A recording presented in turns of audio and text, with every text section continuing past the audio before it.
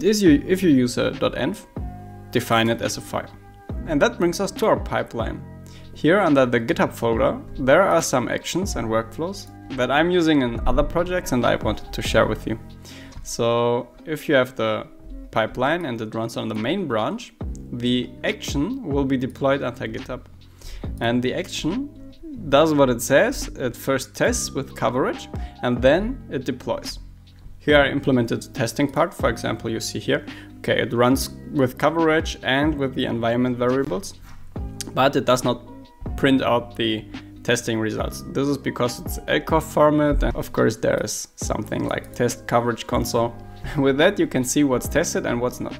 That would mean under here, under line 79, you would have to implement something like Flutter run Testcov console, or maybe dot run, Flutter pub run or dot run Testcov console as a separate step, and then it would print out the test results. Then in building Flutter web, it builds a regular Flutter web application.